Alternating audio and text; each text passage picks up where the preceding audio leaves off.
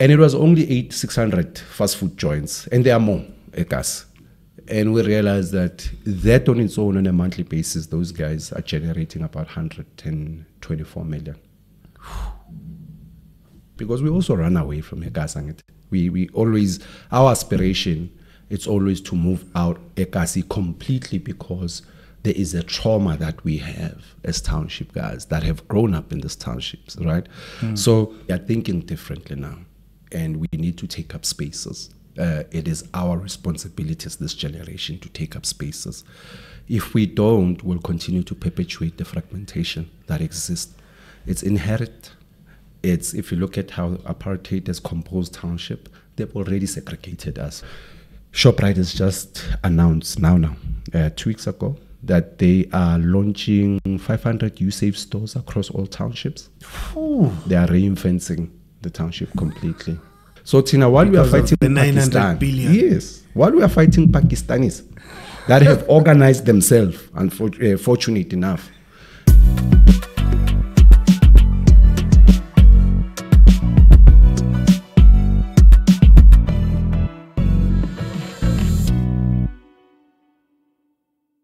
Welcome to another edition of Mindset Profits. It's another exciting day because today we're talking township economy, the opportunity there, the hustlers that are there, the businesses that are growing from that economy to a higher level. Yeah. And I thought, let me look for the one person I know who is an authority in the space. Authorities. So I'm sitting here with Sifiso Moyo. Yep. He runs the Township box shop hub in Fort Lawrence. So you're talking to someone who is actively empowering other entrepreneurs in the township.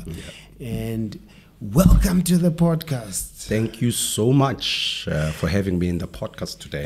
I'm a fan of Mindset. I know, we good to have you, your family. You were saying today you want to sit proper. Yes, I was told by one of your hosts when I was watching some of your episodes. Her name is Doric. Yeah. And I was like, you need to sit straight and command. And I'm like, I've already been put into that. So let me sit straight and command. But yeah, quite happy to be here. Looking forward to the discussions around the township economy. For me, I think it's always about keeping the narrative alive. Beautiful. And owning it, of course. That's a beautiful start. So the funny thing, I'm passionate about the sector, but I didn't know people that are knowledgeable about what's going on in the township. I did grow up in the township, but not as an entrepreneur, not even with the mindset. So it never occurred to me that there's entrepreneurship going on around me. I would just see people selling in the street. There's people that like doing that. It never occurred to me, at least growing up. That's entrepreneurship. It starts there, and for some people, it actually grows to something big. So in my passion, I went and looked on radio for someone who on their LinkedIn profile, they're saying Township Economic Accelerator. We call this guy, comes go radio, and man, it was one of the worst interviews we've ever had. For real? Yeah, we were sitting with Sigo Radio Hope Alive. Saji, all right, man, excited to talk about this township economy. You say you are a leader in the space. So tell us, Go Accelerator, how are you guys pulling it off? And he says, oh, you mean township economy? Oh, that thing on my LinkedIn. So on radio. Yeah, on radio. This is live. Says so. Me and the boys, one weekend, we went and picked up some tires and sent them to a recycling thing, cleaning the township. And then you put a profile. And you've been building this profile up, Gurejo, because you saw one statement and you thought, definitely this is our person. Okay. I'm not saying it to say, I hope we're not having one of those. No, you're not having one of those. Because today I know. I've had the pleasure of meeting you in a coaching platform, listen to your insight and stuff. So I'm not worried. I'm actually excited to have you here. Okay, I'm quite excited also. How did you get into the space? It's a bit of a long story, but I'll keep it short. Born and brought up in the township, Soweto. I've always had a curious mind, really about the fact that, what is the history of the township? Why are we here? Why there is borders that borders us, If you look at Soweto, I mean, it is made up of how many townships? About 45 townships. They make up Soweto. Oh. So it's funny that people think of Soweto as a lumped 2,000 square meter of land, right? And there is actually townships there that makes up Soweto, that consolidate that to make up one particular brand. And, growing up, I've always been curious, looking at why certain townships are composed. Actually, there's a culture or there's a norm that we see in how segregation and apartheid, basically the special planning was kind of, built, and how they can control, black people and actually monitor their movement. So I actually looked at it and I said to myself, if I'm in Dobsonville, and in Dobsonville as one single township, it is distributed in different cultures, Okay. There is a section for Shangans, for Zulus, etc. And I realized that it is only unique and special in Soweto. But if you look at other townships outside of Soweto, in areas like Tanzania, you could see that there's a concentration of a single culture or a single kind of heritage that is there. Okay. So I grew up there. I was conscious, but I realized that Soweto has its own dynamics. It's quite an interesting space. You would meet a Shangani guy, a Venda, a Xhosa, a Tswana, and there will be a concoction of language that comes out of that. And then through the concoction of language, you then realize that structurally, there has been the mom and pop's store. That's what they call it in this modern language, but we call them mama general dealers. Yeah. There has been a prevalence of spaza shops. That's how we always saw a ghetto. Yeah. But also there were style heroes that were championing a township economy, like Abu Richard Maponya, Nobabu Shabalala, who were owning, and they happened to be mayors, also some of them. So they were close to these opportunities in terms of the apartheid regime that can open up opportunities for them. And there was a prevalence of also these shops that we would see around, whether it's a butchery, and they were handed over to families with the 99-year lease. So I've always looked at this composition of this economy and tried to look at it from a perspective of saying, okay, what do we have in terms of sectors? There are taxis, there is retail, and there is this informal economy that we always talk about, that it's uniquely placed in these taxi ranks and where you see Abu Mama Bapandayo, etc. But there's also these unique products that you can only find in the township, right? So for me, it was that at first, where it was just a curiosity. But as you grow up the ladder, you get into the academics and you really begin to realize that, hey man, why haven't we documented an experience of what the township economy is? Actually, what is the township economy? So I went to Pretoria to study animal science. I was a boy from Soweto and I went to concentrate myself in an agricultural qualification, qualified as a scientist. Yeah. And then one time I was in East London and there was a gentleman who was saying to me, hey Baba, and it was during the consciousness era where we used to speak a lot about black consciousness, Abu Steve Biko. And the guy asked me to say, hey man, tell me what can you do with your qualification that can help you go back to the township and benefit the township? And that for me was the first spark. And I said, maybe I can go and start monitoring butcheries because the flow of meat that comes there and the quality of it, it's questionable. And there was also limitation of capacity by, agents of government that were sitting in environmental, where their responsibility was to check all these mom and pop shops and the butcheries thereof. And I thought to myself, maybe there's an opportunity here for me to take my qualification and start doing my own monitoring in the space. And that's where the curiosity started to extensively really start studying the township. How did this transition to you getting involved with the hub and helping township entrepreneurs? So fast forward, I get an opportunity to start a business. It's called Bravo Grilled Chicken. Launched it in Protea Mall, and I was selling chicken there. And that's where everything started. But it was just basically a perspective of saying, how do we clean up the township from formal and informal? How do we bring strong business ideas that are able to scale up and be franchisable? I mean, there's an organization called NAVCOC. I'm not sure whether you're familiar with it. I mean, it was established 1964.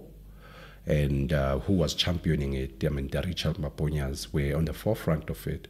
The intention was simple. It was always about the township economy and its development. It was always been about ownership of our own economy. So I think they brought it in at the pertinent time because there was a boom of these malls that were coming out in the township. I mean, you know, your Maponya Mall, they were coming up.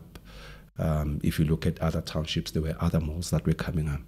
And there was, I think, a feel and a backlash from intermediary organization in the township, such as NAVCOC and the BMF, Black Management Business Forum, to say, how do we allow malls to be seated here, but we don't own even a proportion or shareholding of the very same infrastructure that is there. But also it was a cry to say, the mom and pop shops are dying. And these malls, I mean, if you look at BEE has opened up opportunities. Yes, it is fair, but it has also killed certain economies and certain environment, right? So at us getting our freedom, you know, and at the height of 2005, 2007, during the Thabo Mbeki helm, you realize that that's when there has been an aggressive, you know, push of malls being planted in the township. But the question is, who is owning those malls? And we realize that these are big property companies that own malls, and also they bring their own kind of businesses and anchor tenants. So if you look at where are the statistics now in terms of localization and local ownership in the township, it has dwindled. And the statistics are actually shocking. So you're saying even after BEE, in terms of ownership in the townships, we don't own our stuff? That's where we witness the real, we don't own. We don't own it. Unless we are talking about Masingita, that is a Jablan mall that is owned by the Masingita family and some of these malls. But if you look at it, you know, we don't really own these malls, including Maponya Mall. You know, it's part owned. You know, it's part owned by the family, and it is part owned by the investors that put in money there. So it's that quagmire that we see where the township is, and why the intention of saying, guys, we can't allow this economy to.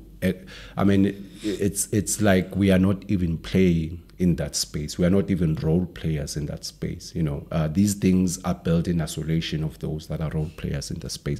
But I don't want to blame ourselves. I think there's also a huge issue of fragmentation among intermediary organizations. If you look at NAVCOC 1964, and if you look at it now, there hasn't been really much progress. I mean, it's still stuck, you know, on the first mandate. So for me, it means that we have a leadership deficit within these economical sectors or within these environments where there are no new guys who want to take on the baton and say, how do we continuously address these issues that we have with this economy? Because it is dubbed as a gold mine. It's a 900 billion rand economy nationally. If you look at the FMCG market, it's about 150 billion. The informal sector, all sectors put together. Yeah, not all sectors put together. Yeah, all sectors put together, it's about 900 billion. But the biggest contributor is the FMCG sectors, which is the retail environment. That sits around 150 billion. But we are not factoring in the informal market that also contributes a sizable amount of billions in the market.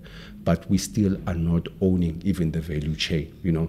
So we call ourselves glorified retailers because even an outlet that sells alcohol, there's no ownership of the product itself. I mean, we are just a conduit to perpetrate products of those that are big corporates that basically at SAP.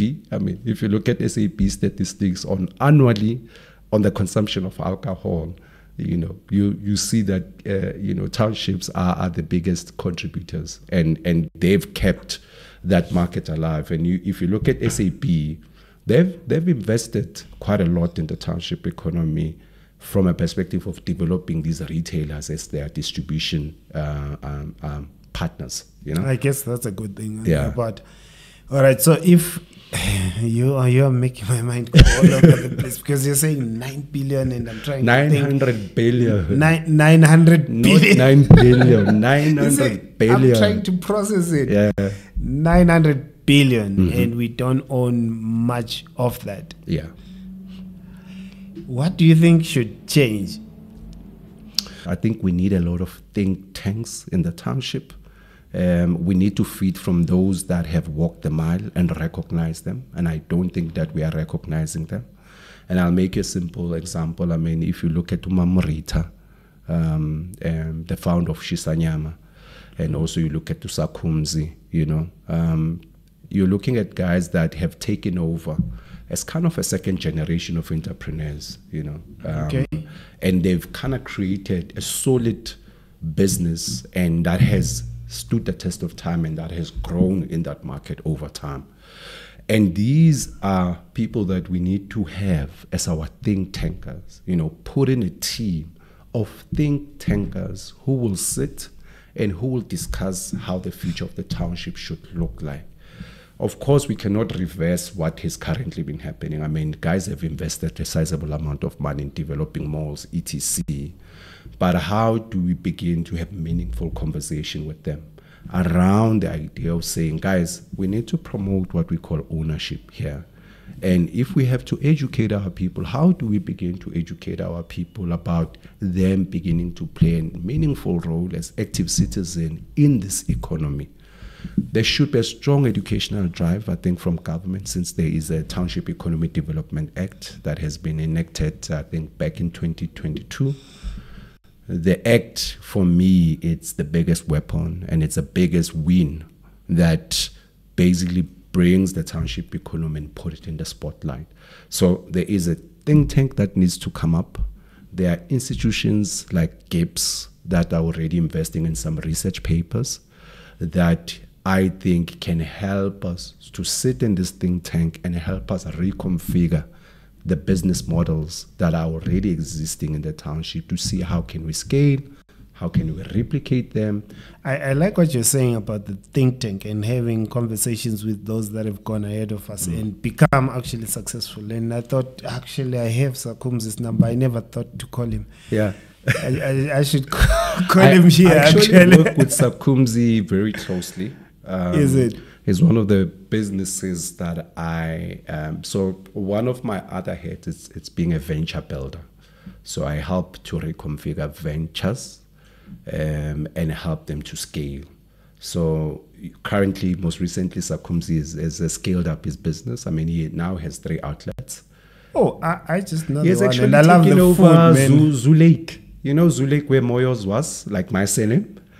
Now there's Sakumzi there, right? Sakumzi, if you're watching this one, you're next.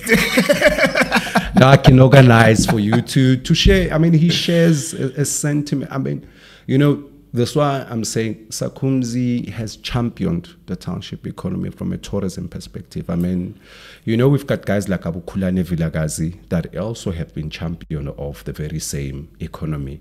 But if you look at how they've kind of built that precinct and how they were able to entice tourists to come to Soweto, for me, I feel like the think tank, and it's something that I'm working on. So I'm gonna kind of confess, there is a kind of a movement or an agency that I've put together. It's called the Brand Township. It's like Brand South Africa. Okay. We need to protect our narrative. Our narrative, if it's skewed, it does not show off, guys like Abu Sakumzi. There's a gentleman that owns 5-star a car wash in Soweto, and many of them who basically started their business, with a bucket and a iskoropo to wash, cars. From cars, he drove taxis. From taxis, now he owns multiple properties. He has a 5-star car wash. He's self-made. And you realize that the resilience of a township entrepreneur that is able to be self-made and build is something that we can learn. And how do we basically bring those stories back? Because another thing my concern is and why I choose the route of research, knowledge management, is because if Sakumzi drops dead tomorrow, how do we preserve his story? How do we extract so much from him around the learnings and the lessons that we have that through his experience and through this intergenerational transition where you saw 1994, 2000, and now 2024, how has he been able to keep his business alive? Nabo Mamrita. Mamrita has even written a couple of books for entrepreneurs. She's championing the retail conversation around malls in the township. That's why there's a strong move around, a think tank, bringing all these stalwarts into one room and say, Bafethu, sicela nisilideni. Ngoba I think that's why you got yourself into that trouble of a guy wamatayera. Yeah, hey, no, that got me good. Man. That got me good. No, I got Mamrita. I'll let you champion that one. Yeah. No, I'll also talk to Mamrita. I have a close relationship. Hey, we are hooked up. We are connected up in here. So for me, if you look at how Abu Sakums has championed that, what can we learn from those models? If Vilakazi works in Soweto, there is an opportunity for a precinct to be built in Sidibeng, in Sosha. And these things have been built. They are just informal. I mean, there's a Jack Buddha that is in Mamelodi. Yeah. And if you look at that strip, there is a new development of businesses and mixed retail that is there. It's not formalized, but it is there. It's there, yeah. You go to Deep Kloof, there's a street called Mink. It borders between Deep Kloof Zone 3 and Deep Kloof Zone 4. It's a long street that takes you from the M1 on the other side, or Soweto Highway, and you can drive all the way to Bara. But there are strips of restaurants and activities in that space. So that's what we are trying to do with Fosloras and with the digital hub, where we are placed. It's a precinct environment, and we want to convert that space into what we call the Fosloras Boulevard. It's an enterprise zone / a township precinct. And if we could be able to ignite these spaces and create destinations out of township, so that when you are in Morningside and you feel like you want to go to Foslo, you don't have to think a lot, but there is a destination where you can go to and you are comfortable to even bring some of the peers and the colleagues and the constituencies that you have to begin to support the ecosystem. So we need to build ecosystem. That's how the future of townships for me look like. No, that's beautiful, man. I'll come check out the hub there. Yeah. I need to shoot something there. Yeah. It's quite a number of years. It's Spreadview. Oh, okay. Yeah, so I'm pretty cool. Katoras. Yeah. Yeah. All right. So when you look at your research, you look at your findings and the connects that you've had, what would you say are the unique challenges that a township entrepreneur faces? I think one of the biggest challenge is access, and access to key and important information and sector-based information. Okay. And I'm talking on the basis that in my study, one of the findings that I did was that we undertook a database of about 800 businesses that are in Soweto. And when we analyzed the data, we looked at that 60% of those businesses were in the food space. And then we did our own calculation because, yes, these numbers are thrown. 900 billion, 300 billion, 150 billion, right? And we kind of like, let's zoom in into a granular number so that we can be able to be satisfied ourselves. And it was only 600 fast food joints, and there are more, Ekas. And we realized that on its own, on a monthly basis, those guys are generating about 124 million. combined. Yeah, no, I get you. Look at the car wash sector, it's about 90 million. So those are the findings that I got through just a sample group that I had and through talking to other intermediary organizations. So it tells only Soweto, angabheki iMamelodi Tembisa. I did a recent study also now on backyard rental and small scale rental. The value is about 10 billion. There's already property companies that are investing in the technology to reinvent that sector. Guys like Room King, you know, Nabu Amarum, right? It's a big market for them. And if you look at Amarum, they were built like, ubongani uyasidina endlini, ithi sikakhela amaroom uyohlala ngaphandle, right? That has been what is happening. And then the generation grow and ubongani either uhlala endlini or ubongani moves out, then the rooms are left vacant. Then there is a flood of people that wants to stay in Makasi because of it's affordable, things are not that expensive, and they now start occupying these rooms. Now, if you look at the competitive prices of how these rooms are composed, I mean, in Soweto, you can catch an average of about 3,500 on the new, you know, rooms that are renovated, bachelors. But if you go to Tembisa, it's about 5,500 rand. So you're realizing that the sector is actually now beginning to become a big sector. I mean, it's 10 billion now. And guys like Abu Tev, like Abu Mastandi, like Abu Kasi for real, they are beginning to invest a sizable amount of money in supporting enterprises and entrepreneurs in the township. So for Mina, sector-based approach. Sector-based information is lacking. Sector-based information, sector-based funding, sector-based insights, aggregation, collaboration, all these things, they are very important for us to be able to drive the narrative. And fragmentation is our biggest problem. I mean, everyone is trying to do his own thing. So Brand Township is kind of a unifier brand that I want to bring to say, guys, we are having multiple conversation. And it's like we are inherent of this, how black people operate, where mina ngizoyenza into yami, mina ngizoyenza into yami. But if we could be able to share resources and share our own knowledge and connect, we can be able to streamline and build our own value chain. And that is possible. But we just have to make sure that we have a different mind shift and thinking.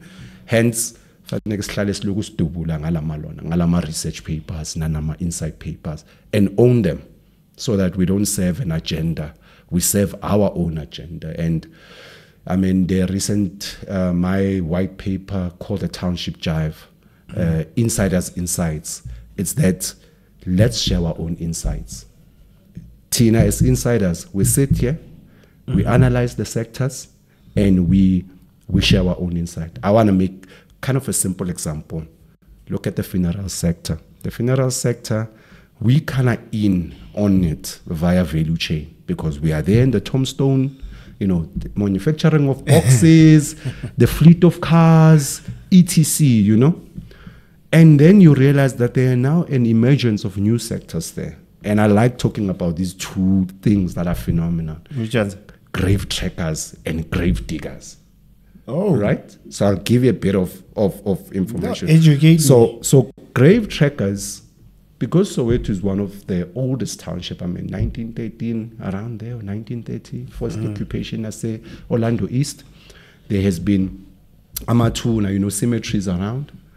And you as a rituals there to us black people during the Easter or any time you want to go into your granny's grave or great granny's grave or your shweleza, but there's no tombstone, bed. So the grave trackers basically are always at the entry point of a cemetery, like in the cemetery famous. I'll remember it. It's around the area of Abu Lens, Lenasia, borderline between So you'll see them waiting there. And among Ghana, they have shovels and they say, "Hey, Rotman, who are you looking for?" It's like, and they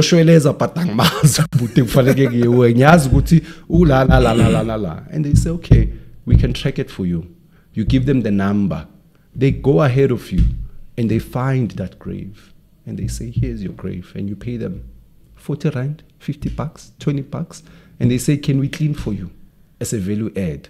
You pay them an additional 40 bucks. So these guys, they generate almost 350 to 400 rand on a daily basis. That's a sector. That's a sector. These guys are entrepreneurial. This is what they are actually doing. And then grave closures are those that says, eish, amachita wasafuna ukushaya ikharafu, acabanga nama or something. So these guys basically offer a service to say, you pay me 200 bucks or 300 bucks, even 1,000 bucks, and they will close a grave for you and they'll make sure that it is neat and it is fine. So those are sectors that we are not talking about. I mean, another, finding in the study when I talk about the funeral sector is understanding what are the challenges. So the biggest challenge is that these guys, they don't have mortuaries. So they actually rent out mortuaries from each other to say, I've got a body, are you able to store this for me? And I'll come and collect it this day because I need to save this, right? So imagine if there was a singular, one big mortuary business model that can accommodate everyone and everyone can own a particular cubicle or a portion. And then we rent it out to them. Or just rent space. Yeah, as and when it is. Same as space, these space companies, you can do the same for them. There's a huge need of luxury cars in the sector. There is a convergence of the existing car rental companies where they can look at luxury and begin to rent out these luxury vehicles for when they have to drive to cemetery and come back with the family. Because at this current moment, the one that has a Mercedes-Benz, an SUV, a what, they borrow each other. They just change the stickers. So there's already a culture of working together in that sector, and there's already a culture, or there's already opportunities that can open up for other business models to thrive. So for me, those are kind of thinking patterns that one is having around reconfiguring sectors, strengthening them, and making sure that we create a seamless kind of business models where the opportunity then opens up other opportunities for us to integrate technology and make sure that we create a fluid and flowy, operational systems for those businesses. All right, so when you're talking about some of the challenges, I like that you're saying there's some collaboration that you see with changing of cars and swapping stickers. That is good. When I normally think about us black people, and I want you to correct me if this is wrong, because you've done research. This is not research based. It's based on watching me and neighbors. Observation. Yes. Yeah. We struggle to work with each other. We struggle to collaborate. We struggle to trust each other. And sometimes the few people that are kind enough to trust the next brother get messed up in a service delivery. How does that change? Because it's a huge, if it exists and it's as real as I believe it is, it's a huge obstacle to the great vision that you have of one voice, a township. If we are used to and sometimes feel better off just pushing our own thing. There should be a new voice. For me, that's the best answer I can give you. We are thinking differently now, and we need to take up spaces. It is our responsibility as this generation to take up spaces. If we don't, we'll continue to perpetuate the fragmentation that exists. It's inherent. If you look at how apartheid has composed Township, they've already segregated us already. So for us to kind of change our mindset, it's something that is imprinted in our thinking. And for me, I think in this generation and this generation, because we also run away from Ekasi. We always, our aspiration, it's always to move out Ekasi completely, because there is a trauma that we have as township guys that have grown up in these townships, right? So this is not a silver bullet kind of solution. There isn't really any solution. I think there should be some patience among ourselves. Okay. And there should be an intention for us to be able to collaborate intentionally and collaborate for one common cause. I mean, we've done it before. We've collaborated in fighting against the system. The new plight is poverty. The new light is the economy emancipation.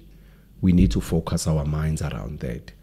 The egos of the oldies, because we are experiencing this with the egos of the oldies, right? Badala, Ubananga Zongjela, there's history.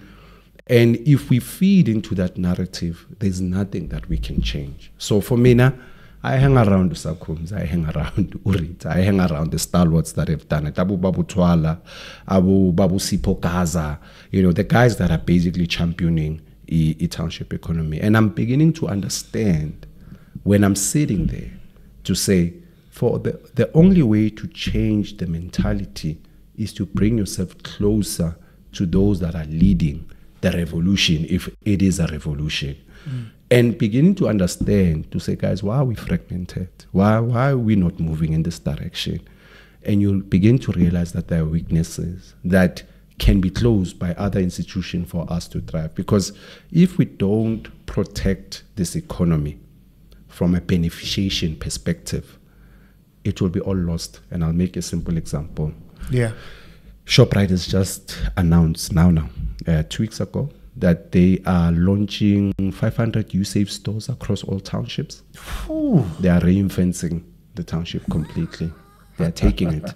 And then at the back of it, 3 months ago, they launched a wholesale, a DC, an online DC that says, if you're a sponsor owner, you can stock from us and then we can deliver. So they've already positioned themselves in that market, and they want to make sure that they reinforce that market. So Tina, while we are fighting Pakistan, yes, while we are fighting Pakistanis that have organized themselves, fortunate enough, we find ourselves exposed, and we find ourselves complaining. And for me, I think it's not about taking sides. It's about, guys, we need a unifying voice.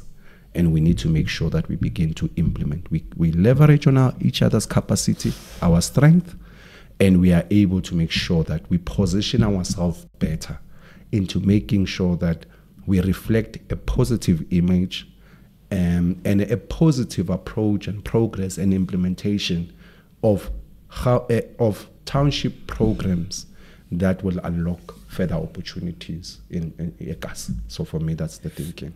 I actually wonder what the programs would look like, because I feel like there's a lot of training going on already. So I'm curious to see what this new training program has to focus on. What message comes out when you hang around Bosa Kumzina or Rita and all the other stalwarts? What would they say we need to be educated on? We are not participating. That's what they say. They say, guys, you are not participating. And one of some kind of not resistance but concern is that we sit back and we allow those that come from the outside to write about what they see with no thorough understanding of the characteristics of this environment called the township economy. And it's about time that we should stop sitting at the back. So for Bona, they are worried and they are concerned. They are saying, hey, my gents, nidlalela good. And Tina, we've done our part, but we can't impart the knowledge because everyone is sitting in their own corner. They are concerned there's no platform. There's no, and Abona, they are quite open. We just have to reach out to them and basically be present and capture their story and capture their knowledge and understand with how they've navigated. So I think we have been desensitized to look at the township as this poverty plague where everyone that so we already have preconceived thought of what the township is, and that's why those that comes from the outside, they see it and they're like, what a gold mine, what's going on here, and Tina, what has been imprinted in our mind is to say, I need to run away from this hellhole. That's how we think. So let's bring ourselves closer to these guys. Let's make sure that we are accessible, we are available. Let's be intentional about our narrative. If the narrative is the township economy, we have capabilities, we have capacity, we can rethink these models. And for Bona, it's as simple as Guys we have built, you guys are playing far, and you guys are not asking questions. And even if you are asking questions, you are not asking the right questions. And I think think tank, it's central to everything for me. We need thinkers. We need people that can think to build this economy. We need to be solutionist thinkers also. And I think we are plagued by complainers most recently in the township. Everyone is thinking, yeah, ubani wenze, ubani uze wenzani. While those that are corporate, they are actually looking at you and they're thinking to themselves, we are continuing. Keep complaining. I mean, let's talk brief about Pakistan. Yeah. The ratio is 5:1. So it means that for a block acres, there are 5 spazas that are owned by Pakistanis to 1 locally owned. If you ask a spaza owner why, they'll tell you that our kids that we took to school and we wanted to educate them as lawyers and accountant, etc., they are looking at us and like, you don't have a business here, I don't have time for this. So there's not even a succession plan. So they are left wanting, and either they have an option to close or to rent it out to a Pakistani, or basically, not have the spaza operating. And that's what has happened. So we need to reverse such things, because it looked like as spaza, it was not something that was fashionable. Last time, I was in my small research, I realized that the spaza generate an average of about 3,500 rand a day. Think about over 30 days. Decent. 70% of that money will go to stock, of course, but they are left with 30%. People have built their homes using this spaza.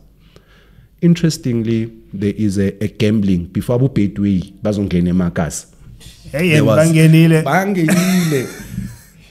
There is a gambling a culture that happened long time ago, and it's still prevalent even today in the townships that are quite small, like Abu White City and some spaces in the Katoras area, etc. And it's called China. Where you dream of numbers, you put in 2 rand and you earn 50 rand or 100 rand. People have built homes with such gambling, and they have it gave them an opportunity to bring a minimum investment of even 1 rand.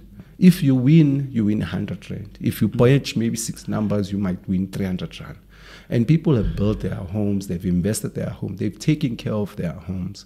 So there is that kind of appreciation of the things that we are doing. I think we don't have to reinvent the wheel. For me, we just have to bolster what's already happening and basically begin to try to build business models. And for me, formalization does not mean compliance. It means building a business model that works for this sector and that allows it to scale. Or you can repurpose a sector to continue scaling or to continue operating in this environment. That's all. Some deep education. What's your take on the Stockville side of things? The Stockville, it's huge in the township. It is huge. Not Do you see only it as a missed opportunity or a good initiative that's helping and developing people? It's a good initiative. There is everything about it that's positive. Okay.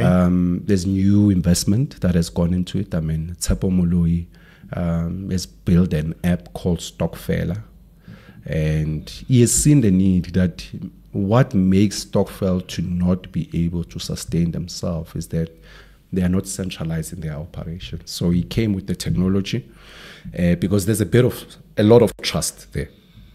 If ngikushayela imali angikho sure ukuthi uzongishayela next month, but everything is based on trust, right? Also the township economical environment, it is based on trust, but I think it's a universal thing where business is about trust. So Sifiso Moyo has done that investment, and I think through that, and he has stayed in it. I mean, he has stayed for the longest time, and he's increased the portfolio of Stockvilles, and we have seen diversification now of Stockville. That the Stockville have evolved from Ukshayelani Mali to now grocery ngama December, to now property stock fair, right? And these guys are building valuable assets in terms of equity.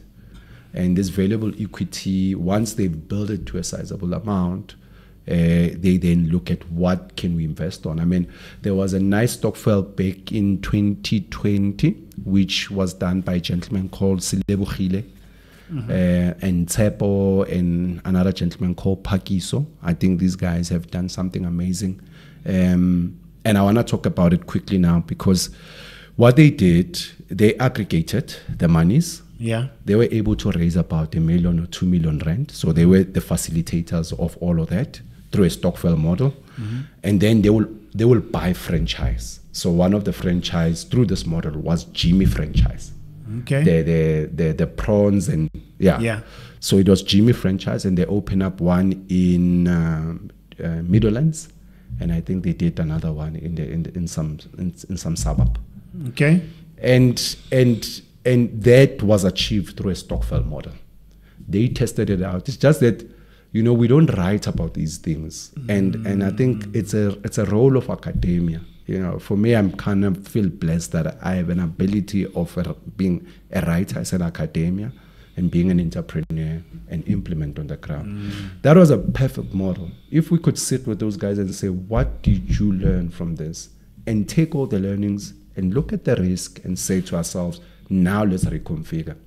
So I said to them when I was talking to them, because the idea is if you own these Jimmies, and then you are able to then infiltrate the value chain through black farmers to supply the value chain.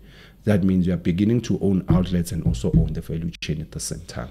And it becomes a kind of a feasible business model. That's what they wanted to do.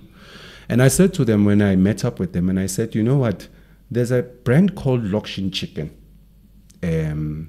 It's also now, it has grown outside of Soweto. But in Soweto, it is an informal franchise model. And they sell chicken there. Like, they sell a simple meal for $40. Their ingredients are very simple.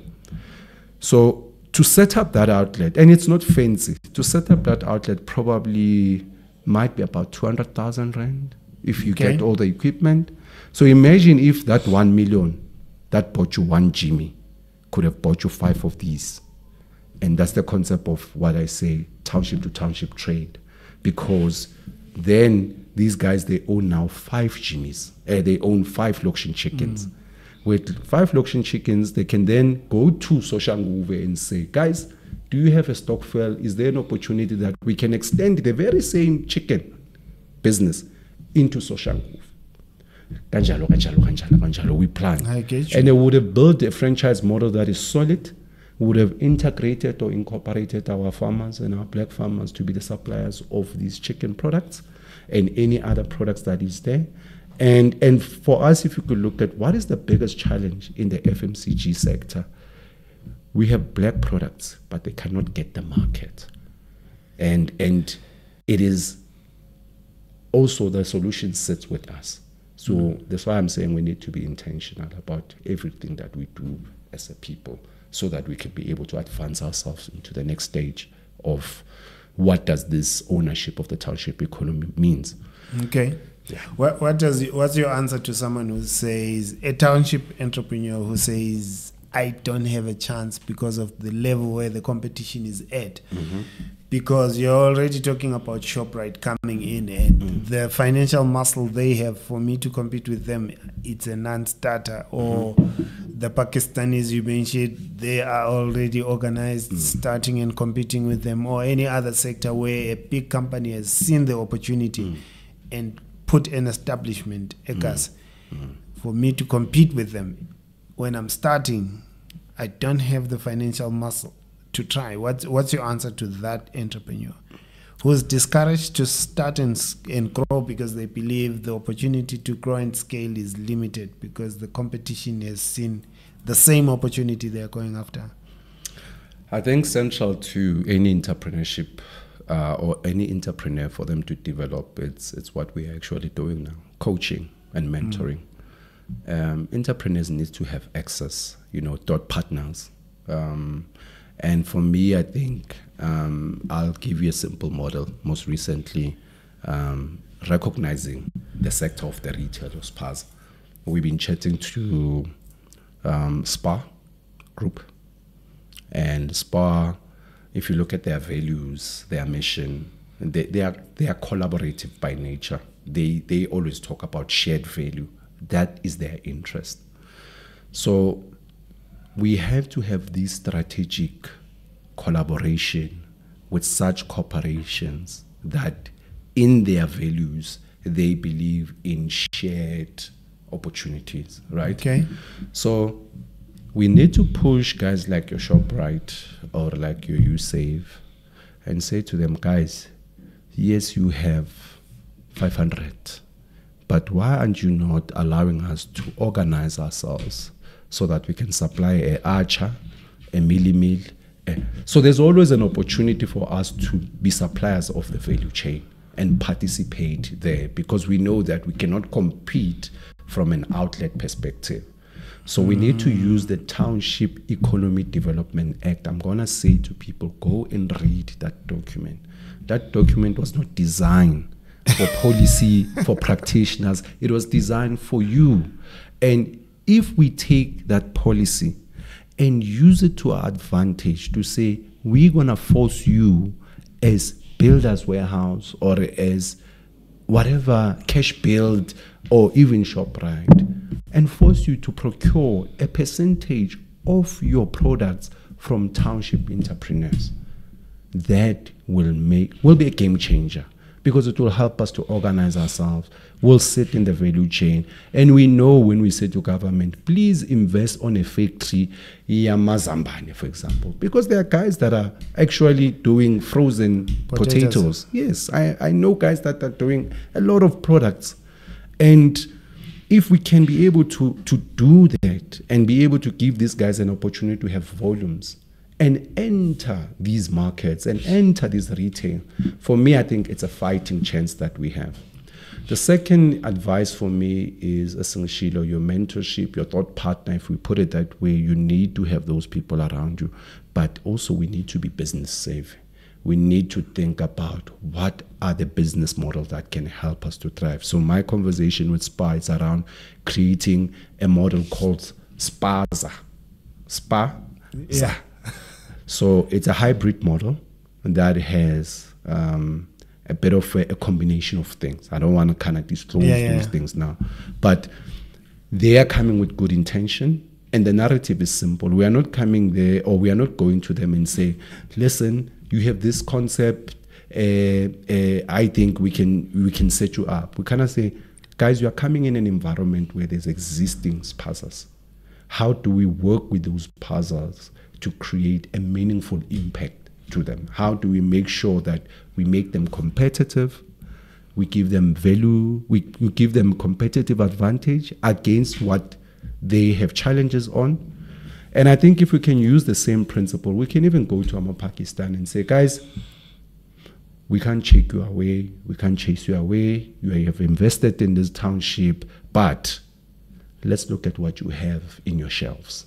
How do we get ourselves into the shelves and have a proportion of township products to sit on those shelves and start selling them into the market? For me, that's what I see currently.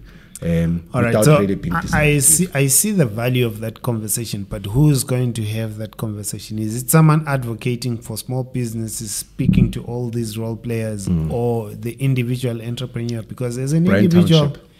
It's hard. It's Brand Township. So for me, intermediaries are aggregators. They sit with this database. They sit with these entrepreneurs. They know who's doing what where.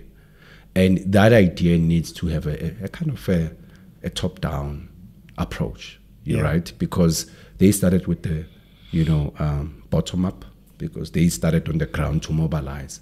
Now, where they are stuck is to pivot, to say, what is next? What is next from this aggregation? Do we simply leverage on, we want 500 entrepreneurs from the township, we want to support them and train them? Or do we change the conversation completely and say, guys, we understand the empowering element, but now these are the real challenges that we are facing. how do we begin to work towards that? And one of the guys that I think they are doing that and they're disrupting, it's a company called Family Tree. It's an intermediary that was appointed by the Gauteng Economical Development. And what they've done most recently, they have what we call Mnotho Fund, and they are focusing on creating DCs that are owned by spaza owners that can aggregate the stock and be able to deploy it to them, even on credit and other benefits that are there. So small beginnings. We need to start small. This elephant is very big, and we can't chow it all at once. We can just start small. So the guys need to look at who's the intermediary that they can be close to, how do they join in to be part of the intermediary, and they can get access of mentors, access of support, access of opportunities. You can't operate in isolation. There's no way that you will grow. If you sit alone wherever that you are sitting, there's no way that you can be able to really make a serious impact as an entrepreneur. All right, so as we cap it off, because you have to go to the other interview. Yeah. What is your word of advice or message to young people growing in the township right now? Because I told you where I started. I grew up in the township, and believe me, it was happening around me, and it never occurred that this is business and I could be a role player in this. It was just like, oh well, it's all just going on. There's a special quote I got from a lady called Trudy McKay. And she said something that was important, and she said, if we don't collaborate, we will eventually evaporate. We'll be non-existent in the marketplace.